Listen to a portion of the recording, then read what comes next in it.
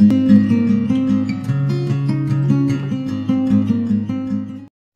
Friends, welcome back to మూలీ thoughts. ఈరోజు నుండి summer special మజ్జిగ చారుతో మేము ముందుకు వచ్చేసాను. చాలా టేస్టీగా ఉంటుంది, అలాగే సమ్మర్లో యూస్ఫుల్గా కూడా ఉంటుంది. ప్రాసెస్లోకి వెళ్ళే ముందు చిన్న రిక్వెస్ట్, మీరు కనుక నా ఛానల్ని కొత్తగా చూసినట్లయితే ప్లీజ్ సబ్స్క్రైబ్ మై ఛానల్. అలాగే పక్కనే ఉన్న బెల్ ఐకాన్ కూడా ప్రెస్ చేయండి. దీని ద్వారా నేను తర్వాత చేసే వీడియోస్ కూడా నోటిఫికేషన్ ద్వారా తెలుస్తాయి. ఈ మజ్జిగ చారులో బజ్జీలు కూడా వేసుకుంటే మనకి అన్నం రైస్లో నంచుకోవడానికి చాలా టేస్టీగా ఉంటాయి. సో దీనికోసం నేను ఒక బౌల్లో శనగపిండి, అలాగే అందులో 1 టీ స్పూన్ కారపొడి, రుచికి సరిపడా ఉప్పు, 1/2 టీ స్పూన్ ధనియా పౌడర్, అలాగే 1/2 టీ స్పూన్ వంట సోడా వేసుకొని బాగా మిక్స్ చేసుకోవాలి. ఇప్పుడు ఇందులో కొద్దిగా వాటర్ వేసుకుంటూ మనం పకోడీ వేసుకోవడానికి ఎలా అయితే కలుపుకుంటామో అలా కలుపుకోవాలి.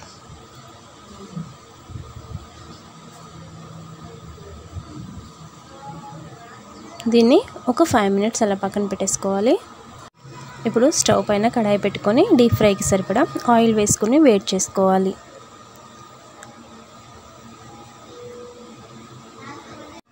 ఆయిల్ వేడెక్కిన తర్వాత మనం ముందుగానే కలిపెట్టుకున్నాం కదా పిండి, దాంతో బజ్జీలు వేసుకోవాలి. ఇవి ఒకవైపు కాలిన తర్వాత మరొక వైపు టర్న్ చేసుకొని 2 వైపులా ఈవెన్గా కాల్చుకోవాలి. ఇలా కాలిన తర్వాత గోల్డెన్ బ్రౌన్ కలర్ వచ్చిన తర్వాత వీటిని ఒక బౌల్లోకి తీసేసుకోవాలి. ఇలా మిగతా బజ్జీలు కూడా అన్నీ వేసుకొని ఒక బౌల్లోకి తీసుకొని పక్కకు పెట్టుకోవాలి. ఇప్పుడు స్టవ్ పైన కడాయి పెట్టుకొని అందులో ఒక 2 టేబుల్ స్పూన్స్ ఆయిల్ వేసుకొని 1/2 టీ స్పూన్ ఆవాలు, 1/2 టీ స్పూన్ జీలకర్ర వేసి అవి కాస్త చిటపటలాడిన తర్వాత 2 ఎండుమిర్చి వేసుకొని కాస్త ఫ్రై అయిన తర్వాత అందులో కట్ చేసిన పచ్చిమిర్చి, కరివేపాకు వేసుకొని కాస్త ఫ్రై చేసుకోవాలి. మిర్చి కాస్త వేగిన తర్వాత అందులో కట్ చేసిన ఆనియన్స్ వేసుకొని అవి కాస్త కలర్ మారేంత వరకు వేపుకోవాలి. ఆనియన్స్ ఫ్రై అయిన తర్వాత అందులో చిటికెడు పసుపు వేసి కలుపుకొని మనం ముందుగా ఫ్రై చేసి పెట్టుకున్న బజ్జీలు ఉన్నాయి కదా, అవి కూడా ఇందులో వేసుకొని మిక్స్ చేసుకోవాలి. 1 నిమిషం తర్వాత 1 టీ స్పూన్ కారపొడి, సరిపడా ఉప్పు వేసి బాగా మిక్స్ చేసుకోవాలి.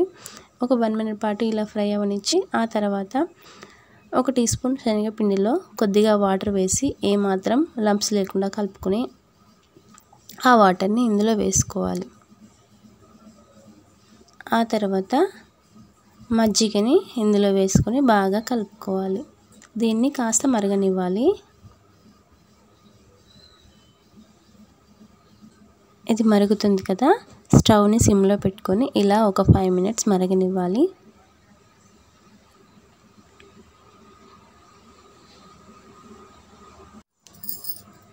ఈ మాత్రం సరిపోతుంది. ఇప్పుడు స్టవ్ ఆఫ్ చేసి కొత్తిమీరతో గార్నిష్ చేసుకొని సర్వింగ్ బౌల్లోకి తీసుకుంటే మనకి మజ్జిగ చారు రెడీ అయిపోతుంది. రైస్లోకి చాలా బాగుంటుంది, అలాగే సమ్మర్లో వంటికి కూడా చాలా చలువ చేస్తుంది.